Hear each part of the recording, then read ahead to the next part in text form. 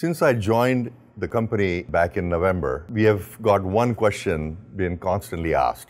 How are we making sure that we can produce millions of these batteries that we are making here at Enovix repeatedly at the highest quality? I'm Ajay Marathe, Chief Operating Officer at Enovix Corporation. The speed of Gen 2 is going to be 10x or more faster than the Gen 1.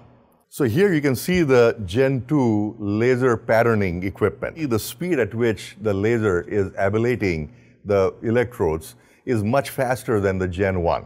The reason is we are using an upgraded laser, that's one, but we are also using a technique which is active alignment and laser cutting on the fly.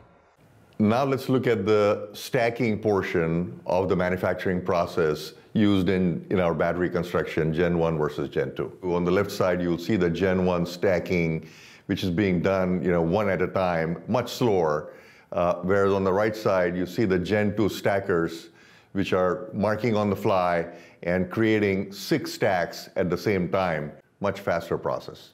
Throughout my semiconductor career of more than 35 years, I've dealt with tolerances around 5 microns. Here you can see on the left a picture of a stacked die, whereas in the Enovix construction of the battery, it's a lot more forgiving, in the neighborhood of 50 micron tolerances.